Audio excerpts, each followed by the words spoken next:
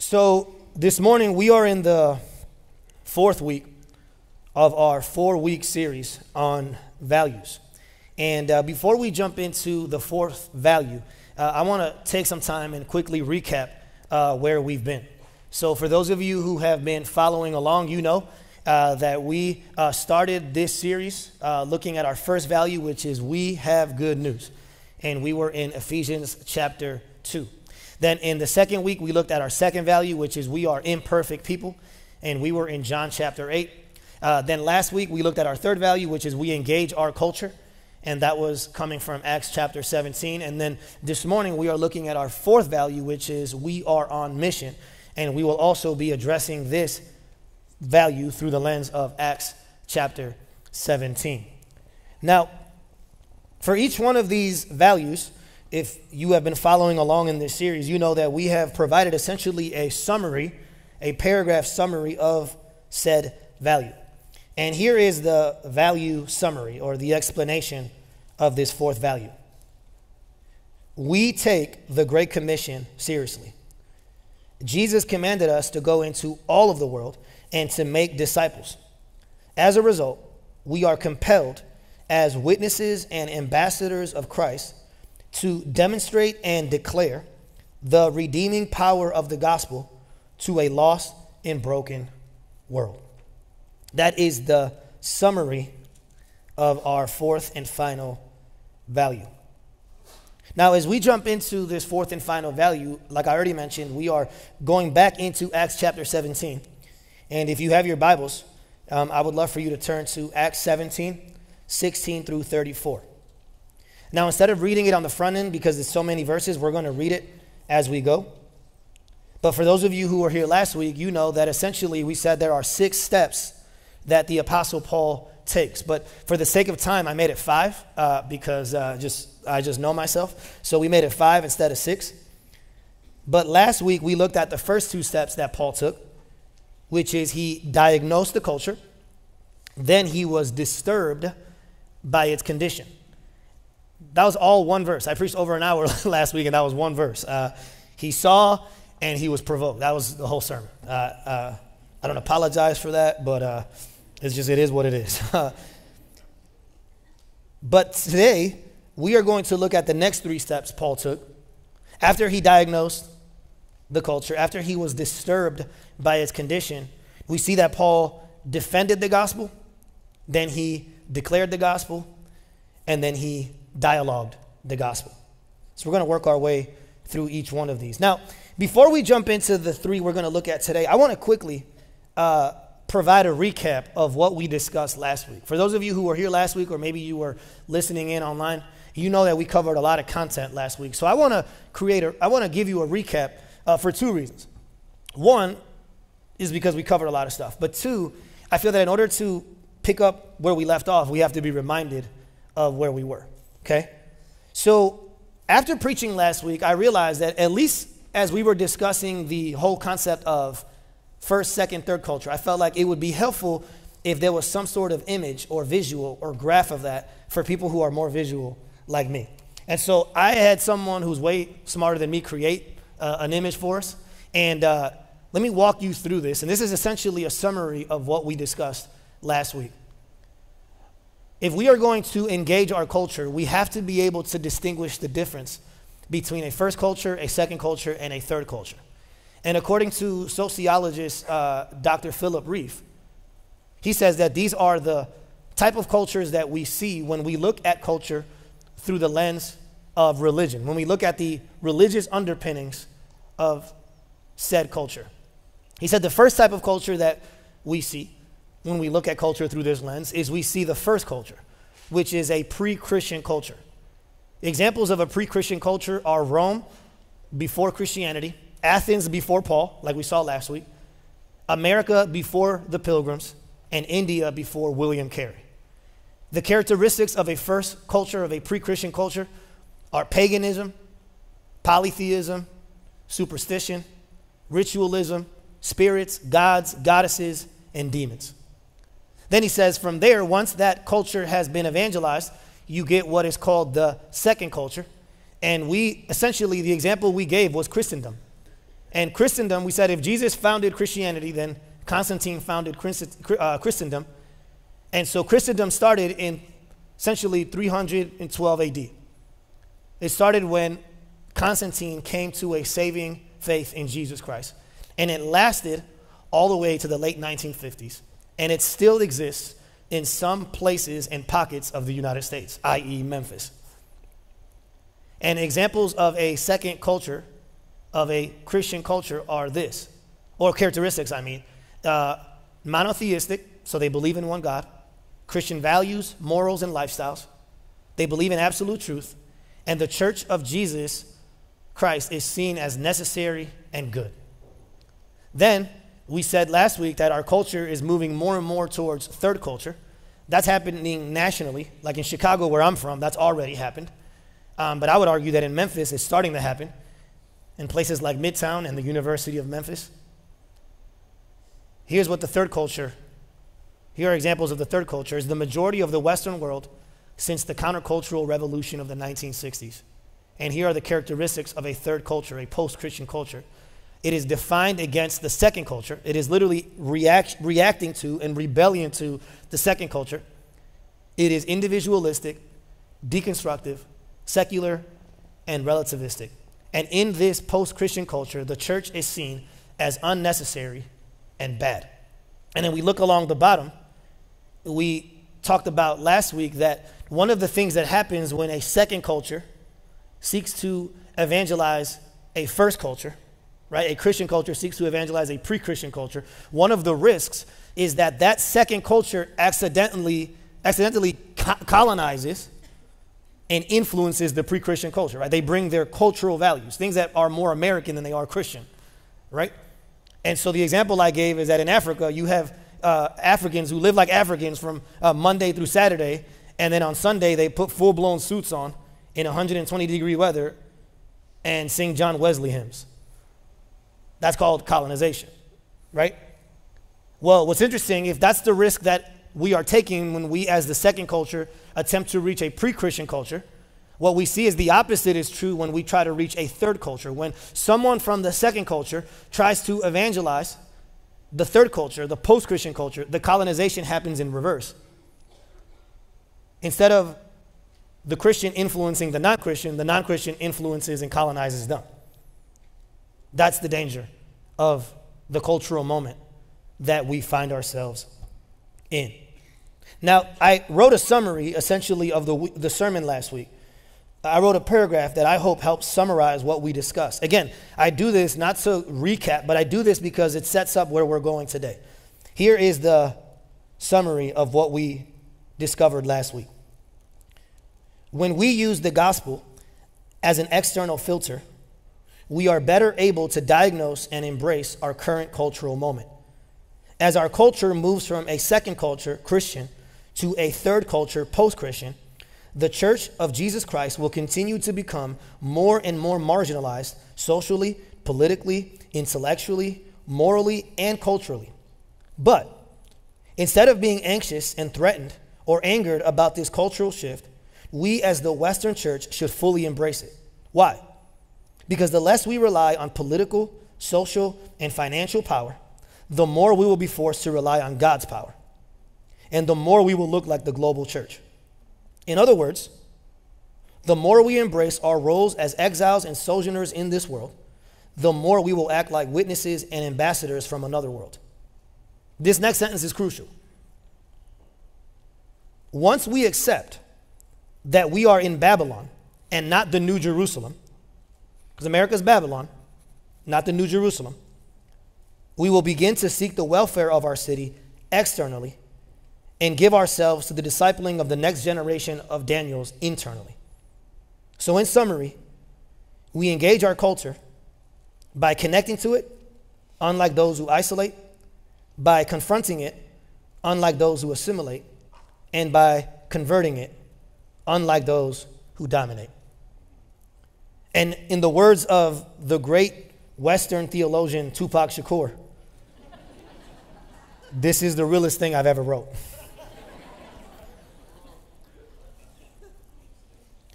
So, now that we've set the framework, the foundation for where we were. Now we can talk about where we are going.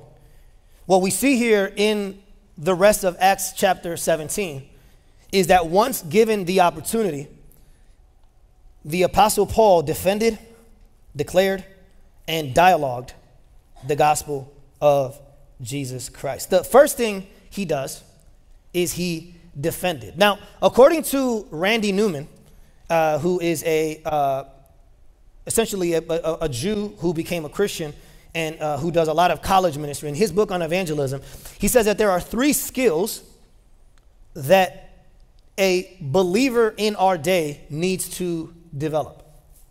3 skills. The first skill is the ability to defend the gospel. The second skill is the ability to declare the gospel. And then the third skill is the ability to dialogue the gospel. Now, this morning, we're not going to spend too much time on defend and declare, because there's a good chance you've probably heard sermons on that before. We're going to spend most of our time this morning looking at the third skill, which is to dialogue the gospel. But I want to quickly cover the first 2 because I feel like it sets the stage for the third skill. So the step that we see Paul take here in Acts 17 is that when asked, he was ready to defend the gospel. Now, where do we see that? Well, look what it says in verse 19 through 22 of Acts 17. It says, and they took him. These are the Epicureans and the Stoics, right? We learned about them last week. And they took him and brought him to the Areopagus, saying, may we know what this new teaching is that you are presenting. For you bring some strange things to our ears. We wish to know, therefore, what these things mean. Now all the Athenians and the foreigners who lived there would spend their time in nothing except telling or hearing something new. So Paul, standing in the midst of the Areopagus, said, now let's pause there. What I want you to see here is that in this passage, the Apostle Paul is literally taken, and some commentators say that he could possibly have been taken by force, so it wasn't his choice, but he is taken and he is brought to speak in front of Mars Hill, the Areopagus, right? And what I want you to see is that the Apostle Paul, when asked to, was ready and willing to defend his faith. So it wasn't like he told him, hey, wait here for a second. I got to go brush up on my apologetics. Give me a few minutes. I'll see you next week, right? Give me a few days. No. We see that Paul was ready and able to defend his faith. And the term that is used to describe this skill of defending our faith is the word apologetics. And the root word of that word apologetics is Latin, and essentially it means a lawyer standing in front of a judge providing an intellectual and rational defense for something. That's where we get the word apologetics from. In other words, what we see is that apologetics is answering people's questions. We're going to see here in a little bit that dialoguing the gospel is questioning people's answers. Defending the gospel is answering people's questions. It is responding to arguments that people might bring against Christianity. That's what it means to defend the gospel. That's what it means to participate in apologetics. Now, this isn't the only place in Scripture where we see this happening. In 1 Peter, here's what Peter writes in verse 13. He says this, now, who is there to harm you if you are zealous for what is good? But even if you should suffer for righteousness' sake, you will be blessed. Have no fear of them, nor be troubled. And then look at verse 15. But in your hearts, honor Christ the Lord as holy, always, everyone say always, being prepared to make a defense to anyone who asks you for a reason for the hope that is in you. Yet do it with gentleness and respect, having a good conscience, so that when you are slandered, those who revile your good behavior in Christ may be put to shame. That's what Peter says. And then Paul in Colossians 4 says this, walk in wisdom toward outsiders, making the best use of the time. Let your speech always be gracious and seasoned with salt, so that you may know how you ought to answer each person. See, so what we see is that not only does Paul model this for us, the ability and the skill to defend the gospel, but Peter and then Paul again in Colossians reaffirm that this is a skill that we as believers need in our current cultural moment. Now, there are tons of resources on apologetics, which is why we're not going to spend too much time on it today. But one of my favorite resources is carm.org, Christian Apologetics Research Ministries. That website has tons of information and resources for you. But you can also buy Bible studies, like study Bibles that are apologetic study Bibles. So depending on what part of Scripture you're looking at, it tells you how to defend that particular part of Scripture. And if you go looking for people who are great at this, I know Dr. William Lane Craig is amazing at this. Dr. John Lennox is great at this. Frank Turek is great at this. These are all different people who are excellent resources if you want to grow in your ability to defend the gospel. But here's what I would say. Even though apologetics is an essential and much needed skill in our day, I would argue that it is not sufficient. In other words, if all you know how to do is defend the gospel, and all you know how to do is answer people's questions, even though it's a very important skill, I would argue that it is insufficient in our current cultural moment. And I'm going to explain to you in a little bit why I believe that's the case. So we see Paul defend the gospel. Then the next thing Paul does is he declares the gospel. Now, where do we see that? Well, look what it says in verse 22 through 31. It says, "So Paul, standing in the midst of the Areopagus, said, 'Men of Athens, I perceive that in every way you are very religious. For as I passed along and observed the objects of your worship, I found also an altar with this inscription, to the unknown God. What therefore you worship as unknown, this I proclaim to you. The God who made the world and everything in it, being Lord of heaven and earth, does not live in temples made by man, nor is he served by human hands as though he needed anything, since he himself gives to all mankind life and breath and everything. And he made from one man every nation of mankind to live on all the face of the earth, having determined allotted periods and the boundaries of their dwelling place, that they should seek God and perhaps feel their way toward him and find him.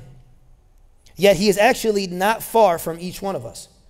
For in him we live and move and have our being, as even some of your poets have said, for we are indeed his offspring. Being then God's offspring, we ought not to think that the divine being is like gold or silver or stone, an image formed by the art and imagination of man. The times of ignorance God overlooked, but now he commands all people everywhere to repent, because he has fixed a day on which he will judge the world in righteousness by a man whom he has appointed.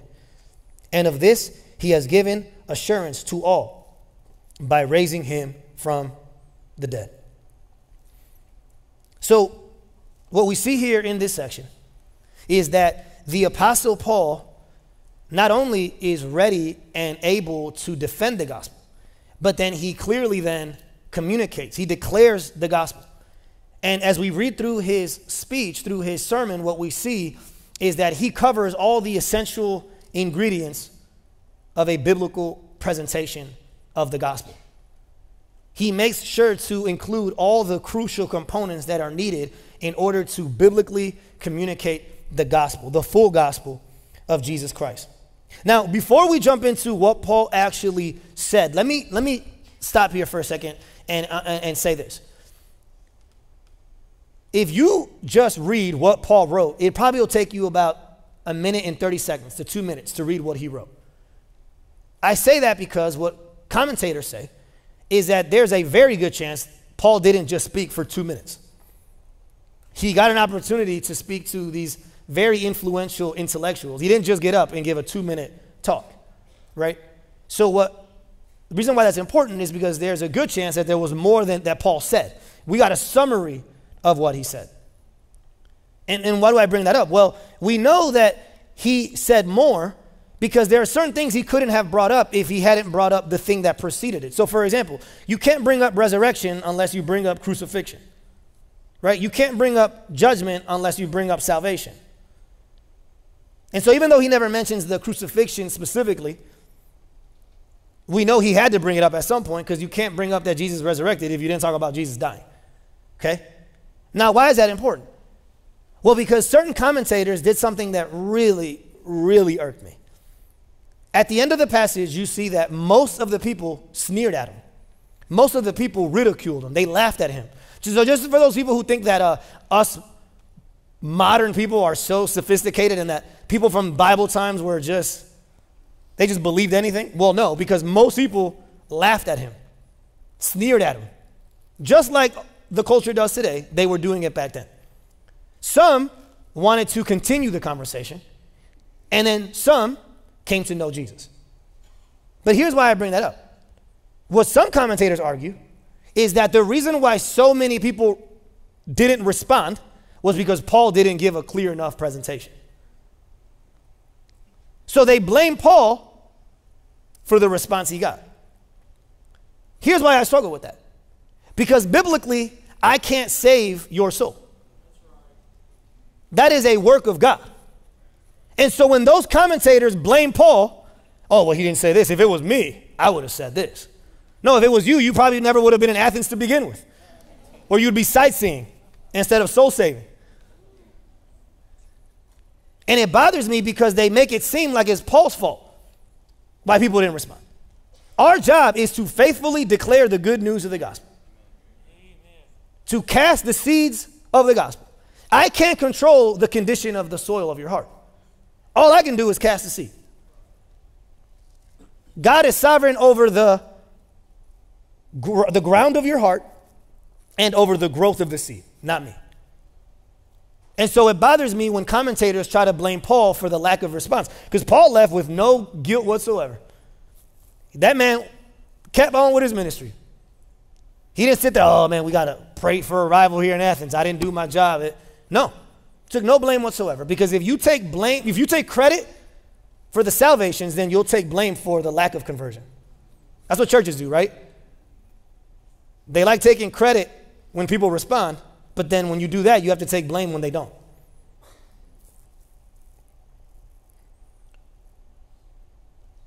In the sermon, Paul exposes the sin of man and he exalts the salvation that comes from God. He talks about God and his work in the past tense, in the present tense, and in the future tense. He displays God as creator, as sustainer, as redeemer, and as judge. We see him in the passage. He uses natural revelation to then lead them towards special revelation. What's natural revelation? Natural revelation, according to Scripture, is creation, what we can know about God from creation. It also includes human consciences. So he uses the conscience because he says, I see that you are very religious people. Then he uses the altar to the unknown God to then build a bridge and share the gospel. But he uses natural revelation, what can be known about God in creation. Then he shifts gears and leads towards special revelation, which is God's word, God's work, God's son. We see Paul do it in a very masterful way, I might add. And he wants them to see that this God, this unknown God that they have an altar to, on the one hand, is more transcendent than they ever imagined. And yet, on the other hand, he's more imminent than they ever had hoped. That he is creator, and so he's above creation, and yet he incarnated and became one of us. That's what we see. He goes out of his way to explain. It's masterful. Like, I don't have time, but the way Paul preaches this is masterful. He goes out of his way to interweave throughout the whole message the bad news of sin, the bad news of idolatry. And then again and again, he continues to give them the good news of the gospel. And then at the end, like a good gospel presentation, he calls for repentance. And so what we see here is that the Apostle Paul has the skill, has the ability to declare the gospel. He is given the opportunity, and he is able to declare the gospel. But I would argue that we as believers cannot declare the gospel to others if we don't know the gospel ourselves. And that's why this skill is such an important skill. So we see him defend the gospel. We see him declare the gospel. And then the third and final thing that Paul does is he dialogues the gospel. He dialogues it. This is where we're going to spend the rest of our time this morning. Because like I said, there's a good chance you've probably heard a sermon on defending and on declaring. But this is a skill that is often overlooked. As a matter of fact, Randy Newman, in that book I mentioned earlier, he talks about how this skill, the skill of dialoguing the gospel, is quite literally the most overlooked and most underutilized skill in our repertoire. We don't go there and use this skill as often as we should. So the question is, well, actually, before I read, let me tell you this. I would argue that the reason why Paul is given the opportunity to defend the gospel and to declare the gospel is because he first dialogued the gospel. Him dialoguing the gospel earned him the right to defend it and to declare. But many of us want to defend the gospel. We want to declare the gospel. We want to do drive-by evangelism. But what we see is that the dialoguing is what gives us and grants us permission to defend and to declare. Now, where do we see Paul doing this? Well, look what it says in verse 16. It says, now, while Paul was waiting for them at Athens, his spirit was provoked within him as he saw that the city was full of idols. Verse 17. So he reasoned. Everybody say reasoned. So he reasoned in the synagogue with the Jews and the devout persons, and in the marketplace every day with those who happened to be there. Paul sees the idols. He is provoked. That's what we talked about last week. And Dr. John Stott essentially argues that the reason why we don't respond the way Paul responds is because we don't see what Paul sees. We aren't using a gospel filter when we evaluate the culture around us. And leave it up to me to quote John Stott and Tupac in the same sermon. But like I said, go figure. But that's what John Stott says. We don't react the way Paul reacts because we don't see what Paul sees. You see, but once we do, we see that Paul doesn't isolate. He doesn't assimilate. He doesn't dominate, but instead, he decides to clearly and compellingly communicate the good news of the gospel. And you might be asking, how does he do it? Well, according to Luke, he did it by reasoning with the Athenians, by reasoning with the Epicureans, by reasoning with the Stoics. Now, the Greek word there, reasoning or reasoned, the Greek word there is the word dialogos. It's where we get the word dialogue in English. And here's what it means in Greek.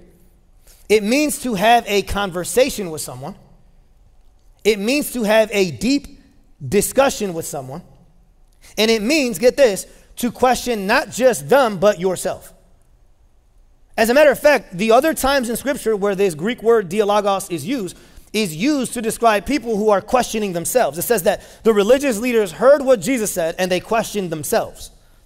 That's what the word there, dialogos, means. Not just to question someone else, but to question your questions. That's why if you're sitting here today and you're a skeptic and Christianity seems unreasonable to you, I'm not saying don't have doubt. I'm just saying that you should doubt your doubt. Doubt the doubt just as much as you doubt the truth. And I don't think the doubt's going to be able to hold up against the interrogation. Here's what's interesting about this Greek word, dialogos. I think that when we think, oh, well, that just means to dialogue. I know what that means. No, I think when we do that, we actually take away from what it actually means in Greek. You see, because in those days, when they talked about dialogos, reasoning, they were talking about a very specific type of reasoning. They were talking about Socratic reasoning, Socrates. Here's why Socratic reasoning was so different from the type of reasoning that we do in our day. Instead of answering questions, which is defending the gospel, Socratic reasoning is all about questioning answers. It's about asking questions in order to truly and genuinely understand the position of the person you are talking to. It's a genuine and empathetic approach to a person. right? Because a lot of times when we're in a debate or in a conversation, this could be with our spouse, our kids, our friends, our parents. We're not really listening to them. Like they're talking and they're like, yeah, You done? Okay, cool. Let me say what I want to say then. That's not dialogos.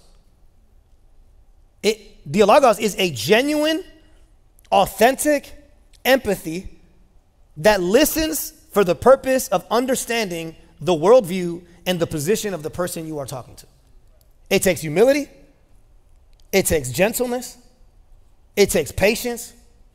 All the things that the church lacks. That's what it means to dialogos, to have an actual conversation. And here's what's fascinating about this approach.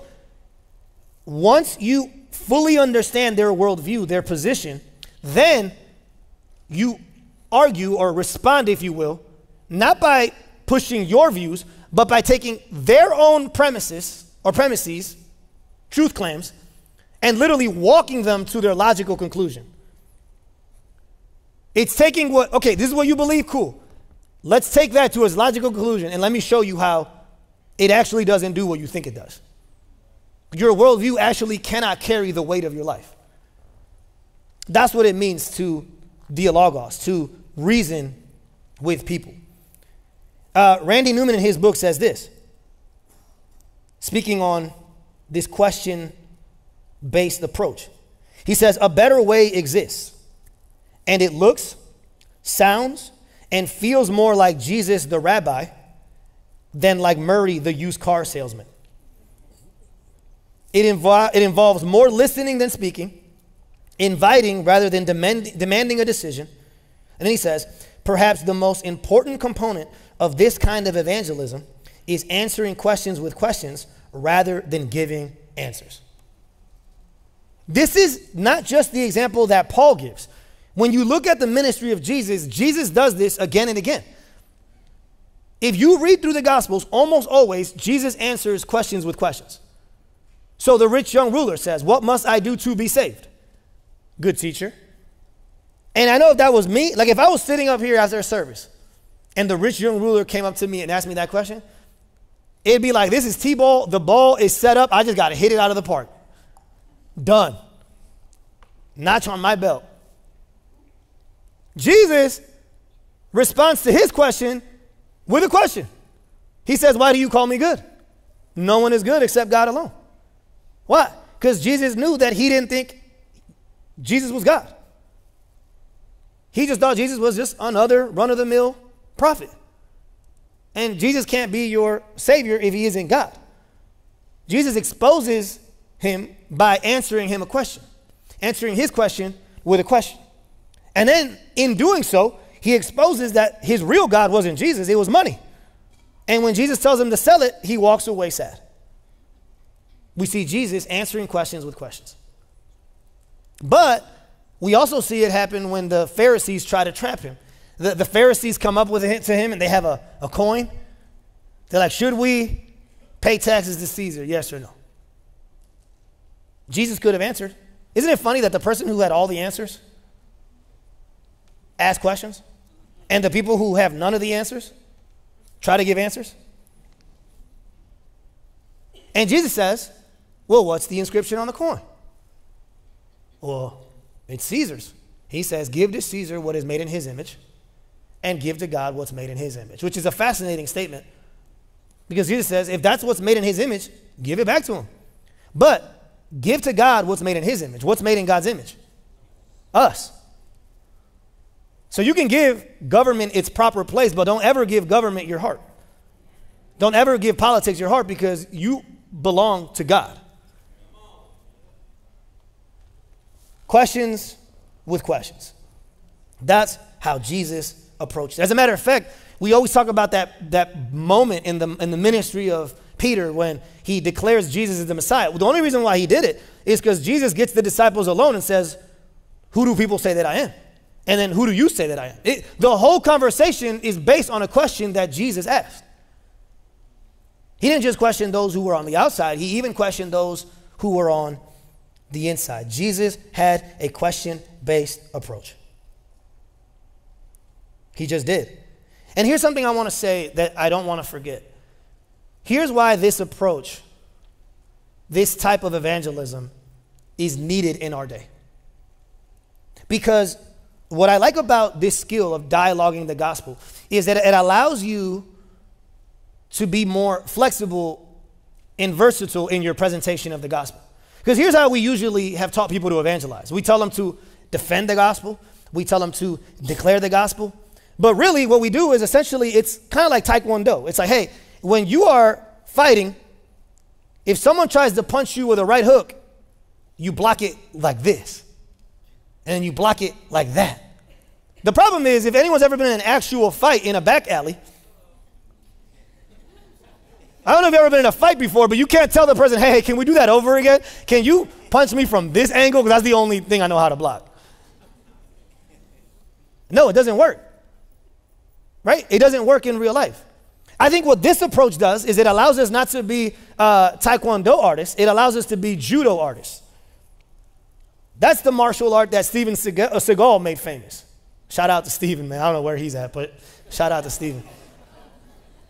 But what is judo? Judo is when I use your energy, your momentum against you. So you swing with everything you got, and then I use your energy and power against you. This is the judo approach. And it works much better in the world we live in. So then you don't have to sit there and awkwardly ask people to start over again because you don't know how to answer their questions.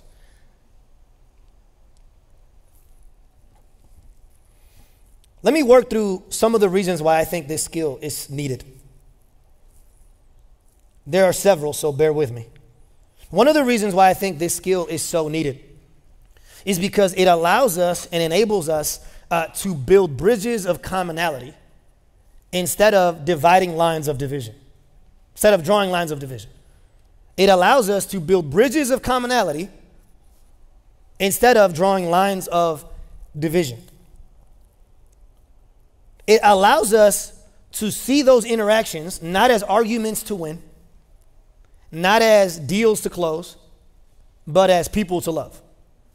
Like those are actual human beings who are made in the image of God, who without him are dying and going to hell. And it allows us to view them as people to love. One pastor I looked at said this. I read this several years ago, but he said this. He said, every truth claim, there's three ways that we can react to every truth claim. The first way you can react to a truth claim is to receive it. It biblically is true. It lines up with what Scripture says, so you can just fully receive it. Right? The second way you can react to a truth claim is you can redeem it. If there's something or part of it that's true, you can redeem it. But if a truth claim is not biblical at all, there's not even a hint of it, then you reject it. So you can receive, redeem, or reject. But a lot of times as believers, we only do the number one, number three. We either receive it because it's fully biblical, or we reject it because it's not biblical at all. But many times when you are interacting with someone, especially if they are from the third culture, right? Because they have the kingdom without a king. They have the values without the view. They have the lifestyle without the Lord.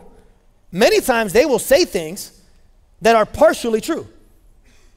So what you do is you don't receive it fully, you don't reject it fully, but you redeem it and you allow that to be the bridge that you use to build commonality with that person.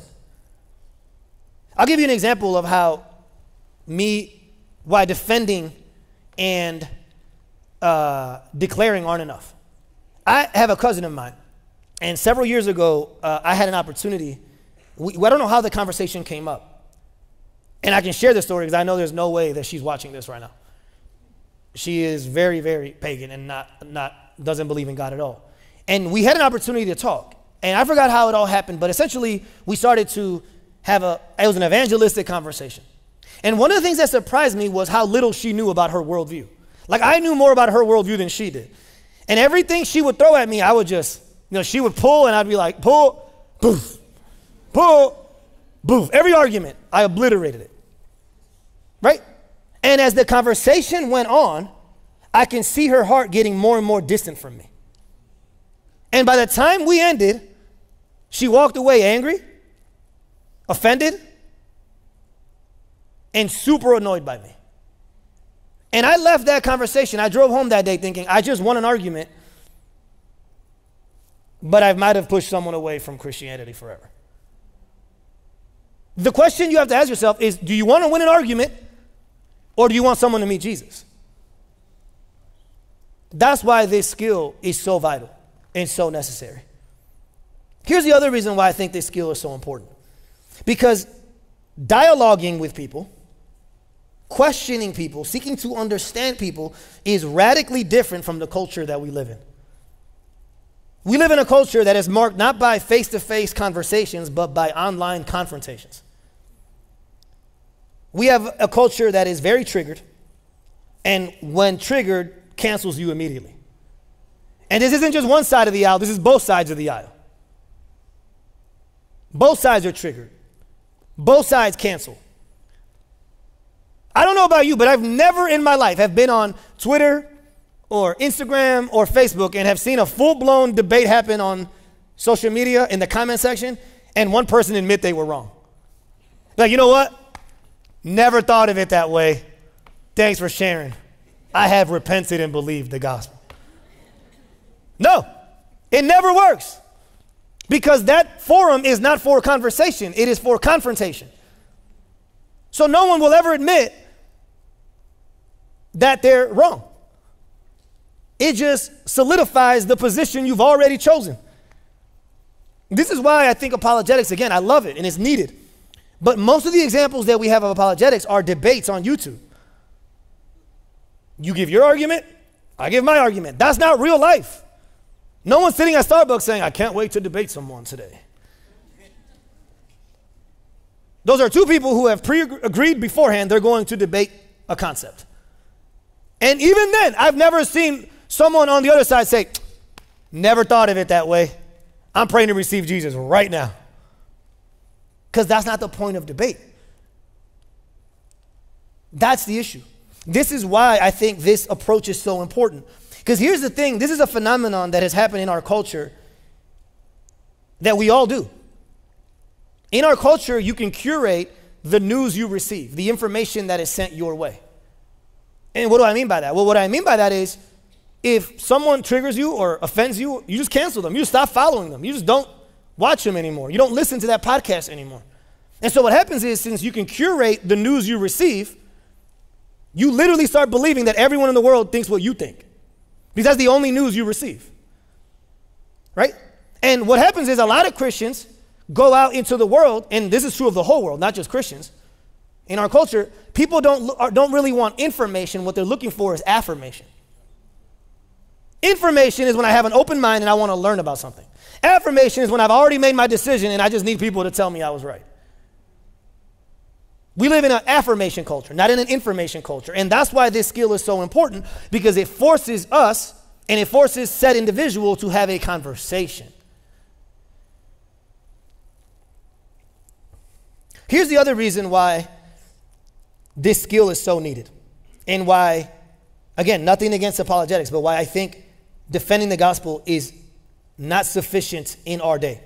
Many times the reason why people don't embrace Christianity is not because they have an unconvinced head, but because they have an unconverted heart.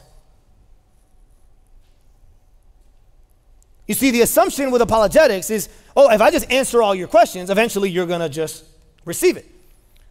But if the person is spiritually dead, it's not just an unconvinced head, it's an unconverted heart that's keeping them from believing what you are saying. That's why Dr. Dallas Willard, the late Dallas Willard, he said this. He said, sometimes the best question you can ask someone that you are seeking to evangelize, especially if you've been talking to them for a long time about it, is ask them, if one day I am able to prove that Christianity is true, if one day I am able to answer all your questions, would you believe it? Yes or no? And if their answer is no, then you know it's over. You keep praying for them, but if they tell you, it doesn't matter if you answer all my questions, I'm never going to believe it, then you see their problem is not an unconvinced head. It's an unconverted heart. Sometimes that's the best question you can ask someone. You always have all these questions, but if I answer all of them, would you believe? No. Cool, then I'll pray for you, man. I'll pray for God to change the soil of your heart. because clearly you're not ready to receive the gospel seeds. You see the difference? As a matter of fact, I remember years ago, I tried to look for it, but I couldn't figure out what book it was in. But in the book, it was an atheist who became a Christian, and he said, for a long time, the Christians who tried to evangelize me kept trying to convince my head, like give me truths to believe. He's like, but what they didn't know was that what was keeping me from Christianity wasn't intellectual thoughts. It was that I didn't want to stop sleeping with my girlfriend. Right? Sometimes it's not an intellectual issue, it's a moral issue. They don't want Jesus as the Lord of their life because they see the fine print and they're like, no, I'm good. That's what we see in the cultural moment that we find ourselves in. And I would argue that this is even more true in light of what we discussed last week. We said last week that because we live in a third culture, our culture is moving from second to third. You have people who have the kingdom without a king. They don't want to buy the cow because they're already getting the milk. They want the lifestyle without the Lord. So when you come to them and you declare the gospel, they're like, oh, I believe in justice too. I believe in equality too. I believe in loving your neighbor too. That's the difficulty of our culture. Remember what we said about the third culture? A third culture stands in reaction to, in rebellion to. It defines itself against the second culture.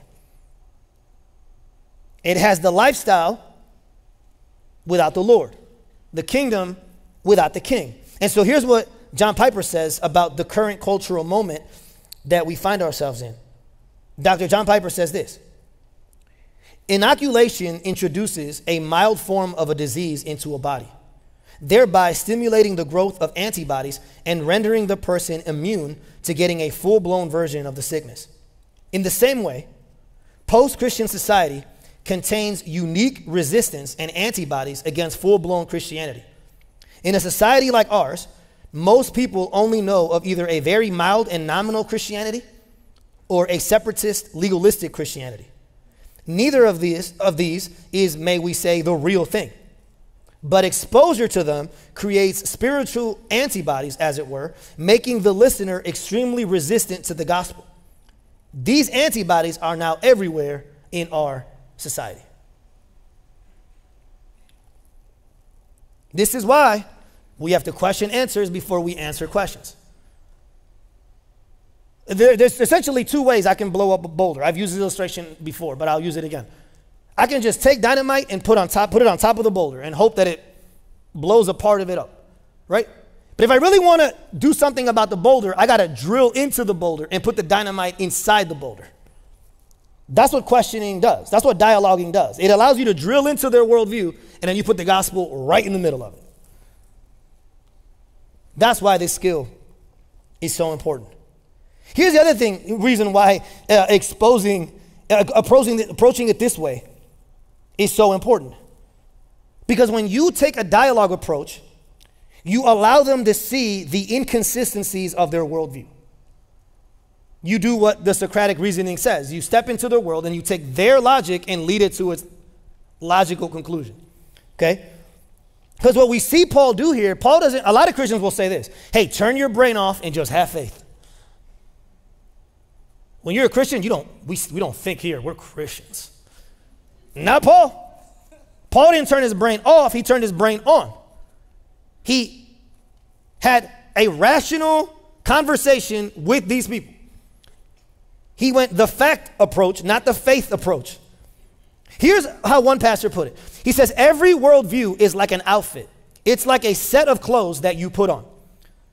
The problem with our culture, though, is that they pick one part of an outfit from over there and one part of an outfit from over there, and they put on their worldview and don't see the inconsistencies. Their outfit doesn't match.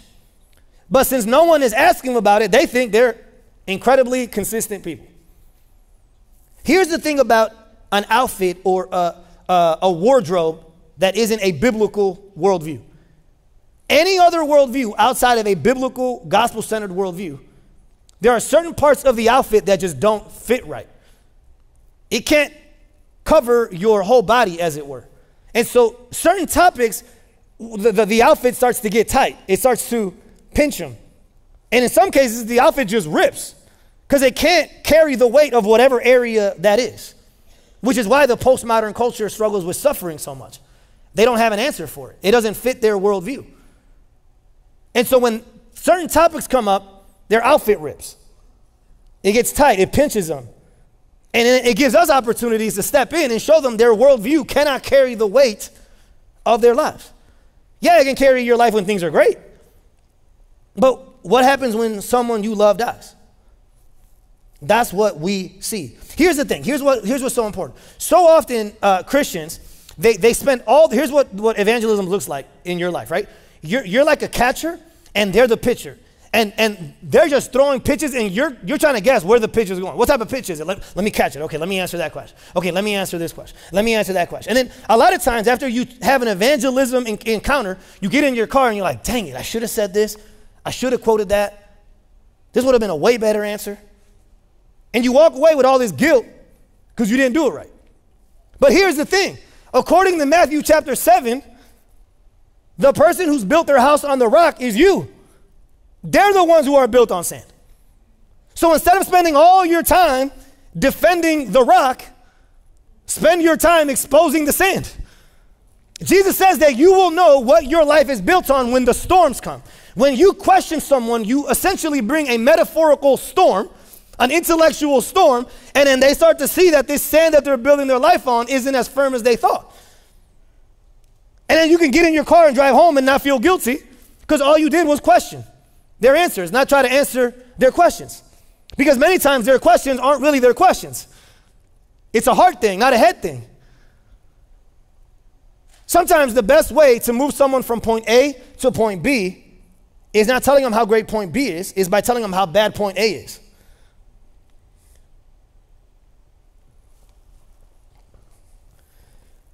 It's almost like every worldview is like a puzzle. And once you choose a worldview, you put like the outline of it. You know how most people, when they do a puzzle, they put the outline of it first? There are certain puzzle pieces in the postmodern secular worldview that just don't fit. It's too small. Our job is to take those puzzle pieces and say, the reason why it doesn't fit is because your worldview ain't it. The only puzzle that can fit this piece is the gospel of Jesus Christ. But instead of telling them how great your puzzle is, show them how insufficient their puzzle is.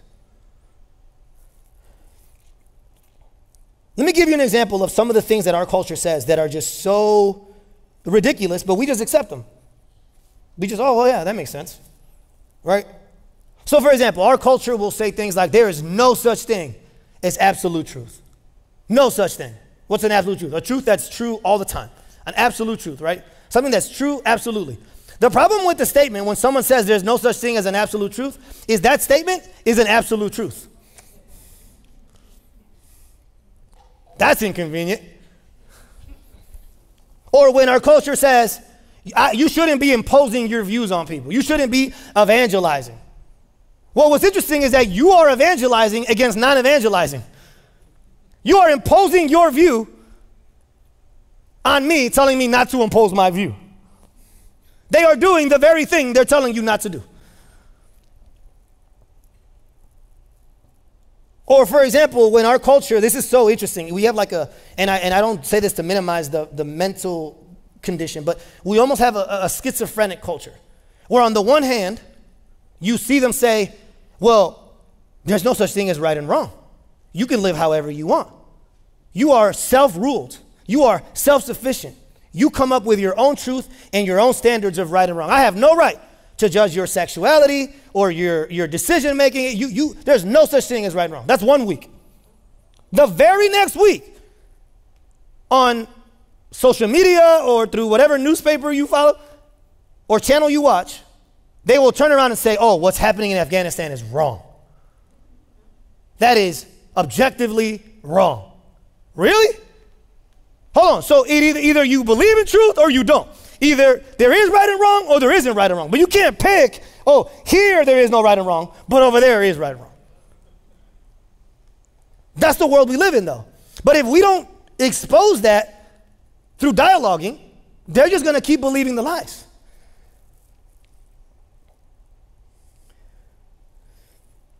Another one is this.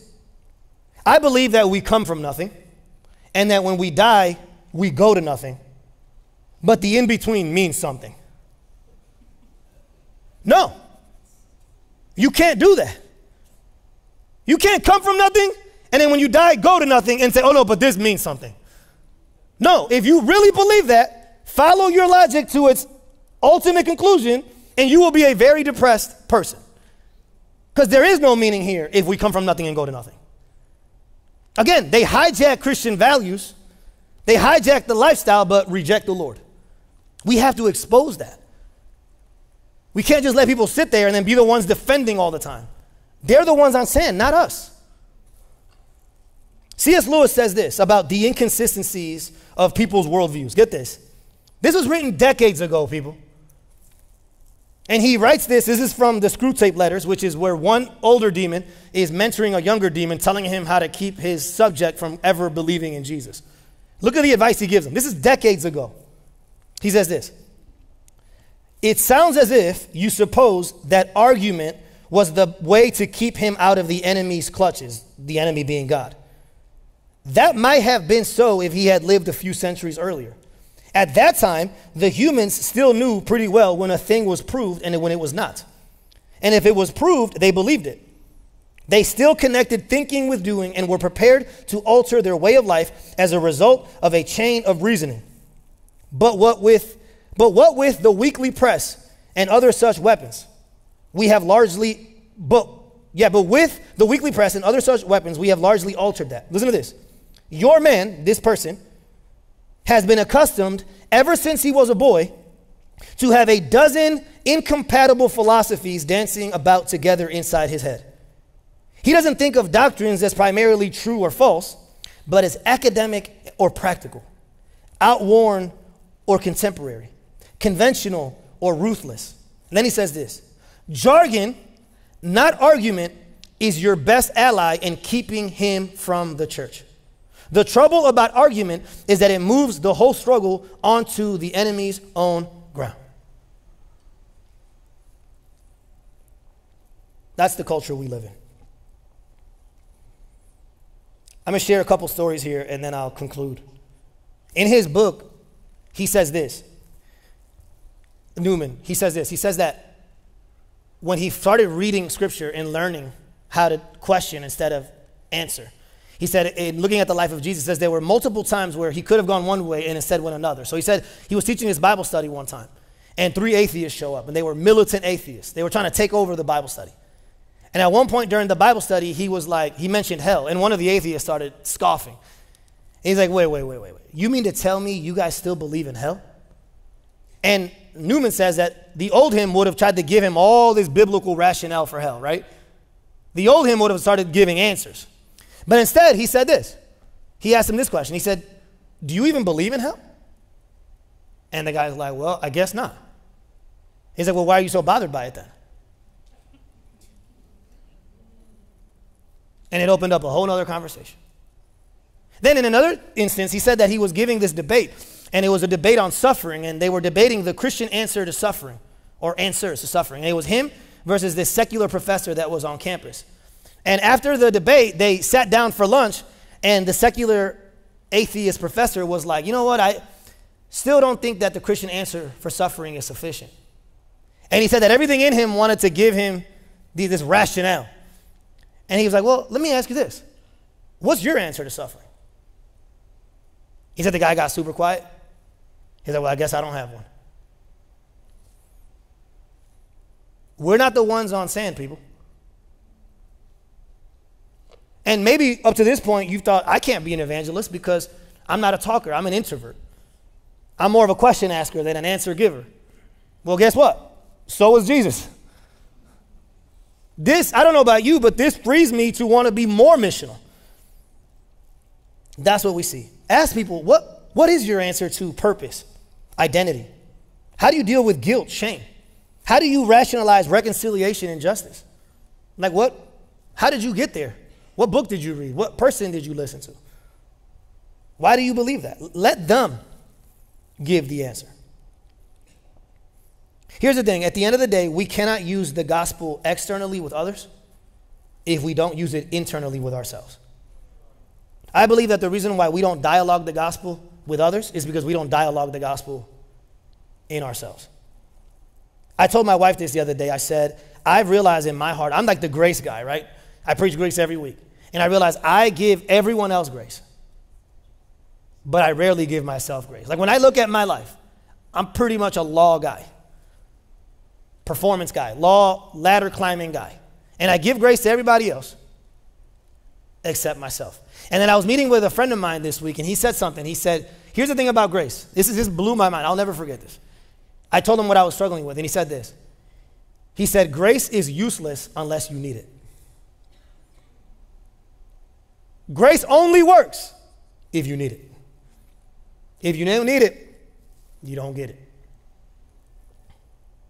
And that's why, like we said last week, I think our job as the church is to use the gospel to evaluate ourselves so that then we might turn around and use the gospel to evaluate our culture. And instead of fighting the cultural moment that we have found ourselves in, we should embrace the fact that we are on the periphery of culture, that we are exiles. And that instead of relying on political and financial and social power, we as the church might rely on the power of God. And that we would give ourselves to rely on God's message, God's mission, and God's might. And that we would focus on discipling, quite literally counter-catechizing. The world's catechizing us. Remember what we said, influence. Discipling and counter-catechizing the people in our church so that we might become gospel-saturated, mission-minded people who follow Christ, are being formed by Christ, and then go out to fish for Christ, not by isolating, assimilating, or dominating, but by communicating in a compelling and clear way the good news of the gospel. And I am convinced that the better we get at dialoguing the gospel, the more opportunities we will be given to defend it and to declare it. Amen?